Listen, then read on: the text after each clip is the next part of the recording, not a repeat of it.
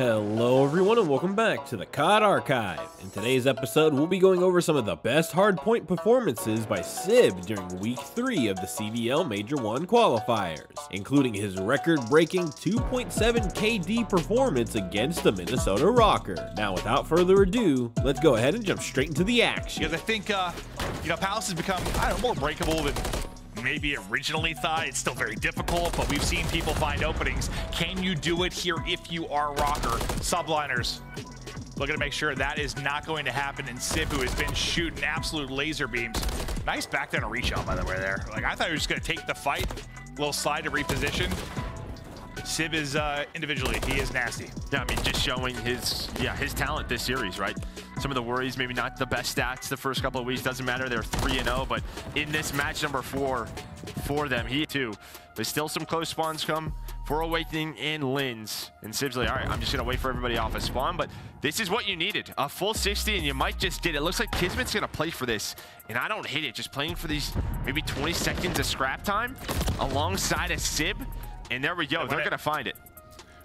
They win that kind of 2-on-2, 2-on-3, whatever it was, and it gets in the final 15 or so seconds. And yeah, when you're like, we got a lead like this, every second can count. You're gonna get to, what, to just over 210. Now we go to the north side of the minimap and get ready for the next hardpoint to pop. Sib hitting shots at range. Drop shot coming through for Linz and not connecting. To Vivid we now go. One through Skies. Set up the tractor, he wants none of it. Third crew's going to come in. No kills through for him, but Sib right back to his heady, and he's able to combine with the shots from Hydra to take one down. It's 27 and 9 right now. He's hitting. 3.0 KD on the map. Does get taken down. Nice shots from Awakening, but 10 seconds to go. And yeah, New York knew what they were doing. They were playing for this, and that should do it. It's actually the furthest player up. 5 in a row for Hydra. He's got 27 kills. And New York Subliners win the match 3-1. I mean, you kind of put that one onto your discipline, right? Like, you let them get back. You had a lead of, what, 90 points? You said it right, though. I mean, that was a chance Rokkr had to get back into it. They did get back into it, but you had such a significant lead. Comes down to one of the harder hard points to break in the game in New York. The poise is there. You hold strong. Yeah, it's a long-term investment plan. It's like your 401k, man. Yeah, yeah. That money's like, it's like fake money. You know, you look at like your account, I'm like, I have so much money in there, I don't know what it's doing. They find 2 through the back end, but now you have to deal with Hydra, and they do just that. So the final 30 seconds should go in favor of LA, but now it's going to force the Subliners off the rotation to another money hill over by the crates with the cruise missile just in case it get a little scary. No, they're going to be okay. But you still have Sib contesting this. Even with the pistol, he's able to find 3 and find the break. Oh my.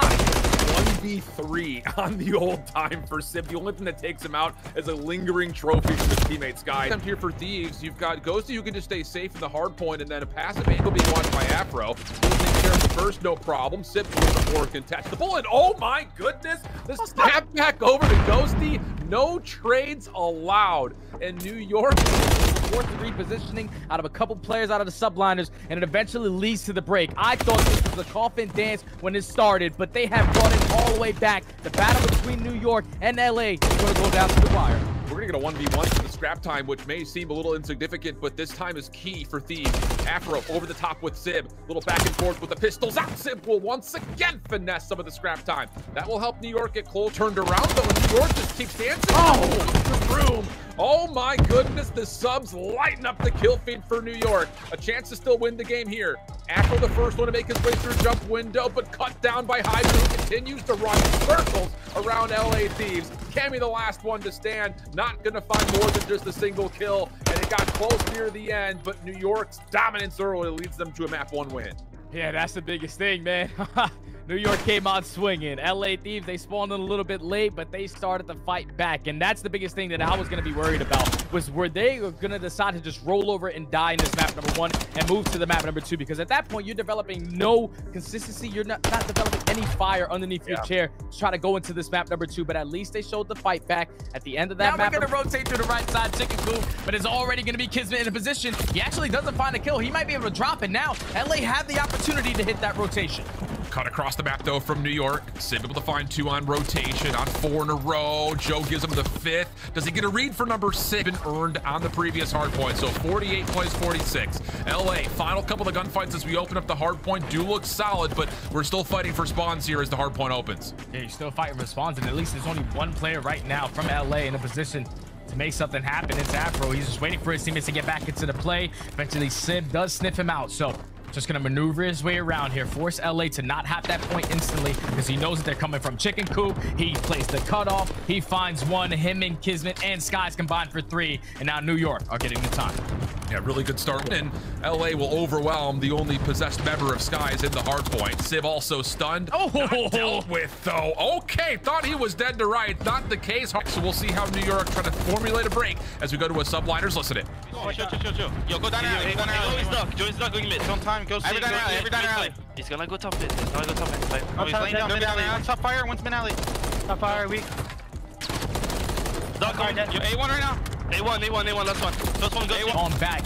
Can New York have the response like they did the first time around at Ticket with a great hold, not letting any LA players get even close to him? And that's great shots right there out of Sib with the SMG. He's up to 28 and 14, dub positive, but the game is really close. Like, come on. Further through market. This is going to take a lot of time, though, and New York is already on the Hardpoint. They've even got cruise missiles to try to get this thing to the finish line.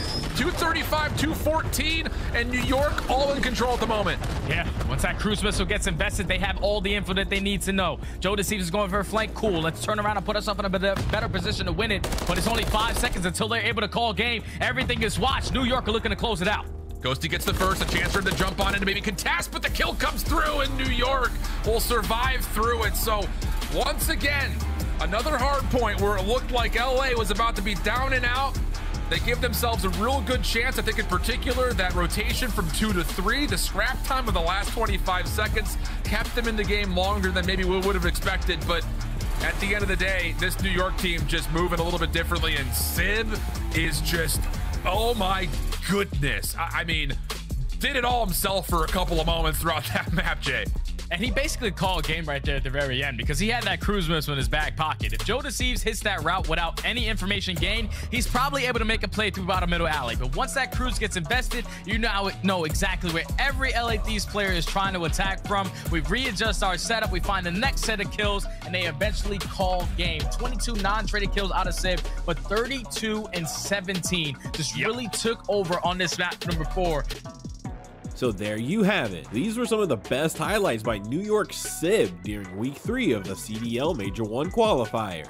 Which moment was your favorite? Let me know in the comment section below. This is the COD Archive, and I'll see you tomorrow. Take care.